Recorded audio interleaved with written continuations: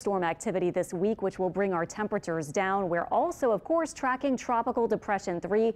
I was pointing out the National Hurricane Center has designated it a depression because it has a closed low pressure center. Finally, they are predicting it will become Tropical Storm Brett would likely be the name by later tonight, and then into the next couple of days may continue strengthening. Now it's moving over very warm water, so we knew that if this were able to get going, it would likely be able to strengthen. There's not much wind shear as well, so that's why you see this strengthening trend through the middle of the week. Now, once it approaches the Caribbean Sea, potentially as a Category 1 hurricane by then, it will have a chance to do some different things, and models are showing different things, which I'll show you in a second.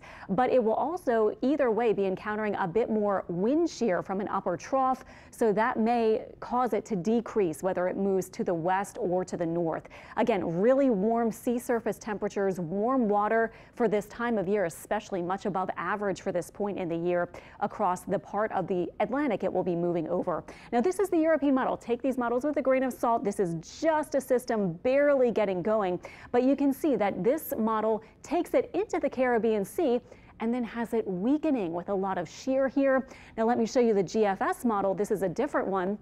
Of course, our big global models that we're showing you here has it moving to the west, then curving off to the north, and this has been a trend.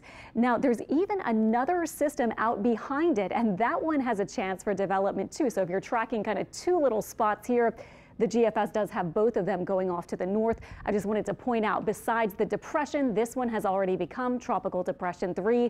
There's another wave behind it with a medium chance of developing, but this one looking like it might take a little bit more northward course and not looking as aggressively developing as far as the models go. So just a quick check on all that. Of course, it's something we're going to watch. The next name on the list would be Brett and then Cindy. But at this point, it's no threat to it. It's still way out there. We still have many, many days to track it.